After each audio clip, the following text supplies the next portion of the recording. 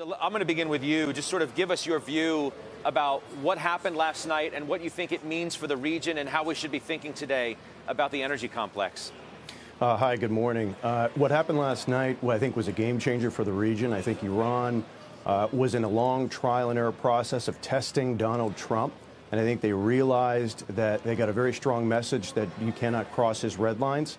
I think they're going to have to respond, but I think they're going to be very calibrated and careful. I think the tendency is to think that there's going to be a quick Iranian response, a major retaliation. We would discount that possibility. We think that there is certainly the risk that things could miscalculate. But in reality, I think that the Iranians are going to be very, very cautious.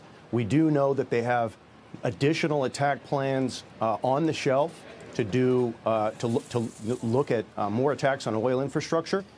But I would expect an Iranian response, just not a major retaliation. They do not want direct war with the United States.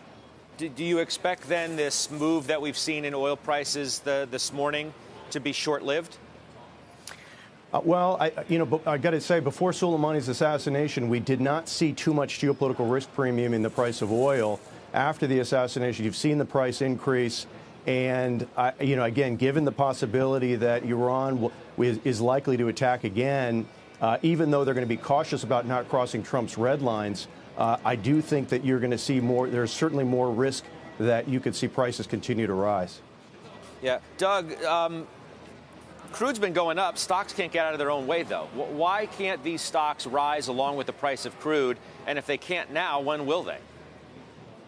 Well, that's a good question. And, we too believe that oil prices are going to be a little bit stronger. But, you're right, Scott, there's been a disconnect between the oil market and energy stocks in recent years. And it's really because big oil, E&P, and service company boards haven't really required CEOs to have pay incentives that lead to strategies that create economic value. And so counterintuitively, higher oil prices have actually been negative for most energy stocks, and we think they're going to continue to be until that changes. Simultaneously, the buy side has aligned with us on our call for companies to take the pledge for greater capital discipline, and it's become the default corporate strategy in the sector. So we're actually happy to see that companies have become more disciplined.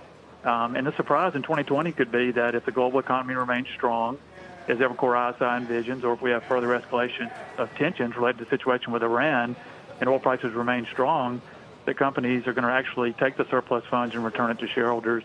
And that'd be a good first step in making energy value propositions competitive with that of the rest of S&P 500. So we've underperformed in 7 out of the last 8 years in energy, but we're making progress. But we need to make progress because the group hasn't been investable for many of these reasons. Doug, I guess it's also worth noting, we talk about crude, but natural gas prices are way down, so that hasn't necessarily helped some parts of the sector. But are there parts of this group that are already adhering to those kind of capital discipline principles that you're talking about that are actually better positioned? They really have. In 2017, when we started this call, we suggested the companies that return capital to shareholders started to use return on capital employed at the corporate level, and to pay CEOs would probably prosper in the market because it would lead to change strategies.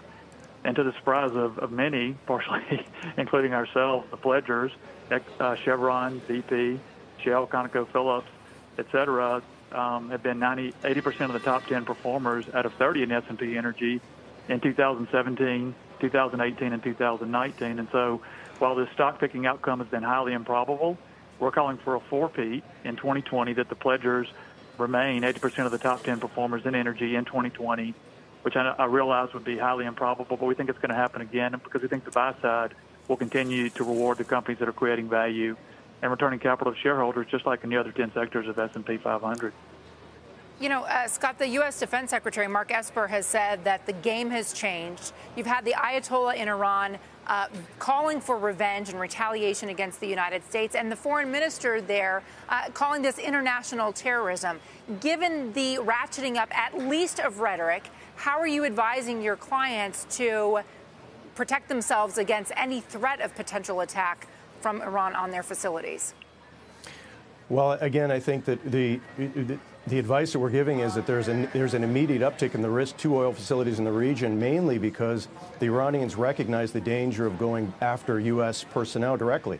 I think you're going to see Iran be very careful about that, which is why we see we're advising our clients that there is a risk that the Iranians are going to turn back to what they were doing up until late last year, which is seizing of oil tankers and hitting Gulf oil infrastructure. We think that even sites as significant as Abqaiq, which caught the market really by surprise, are back on the table again for the Iranians. So we're advising them that despite the deployment of U.S. troops to the region, we think that's more symbolic and that the risk is going up to those facilities.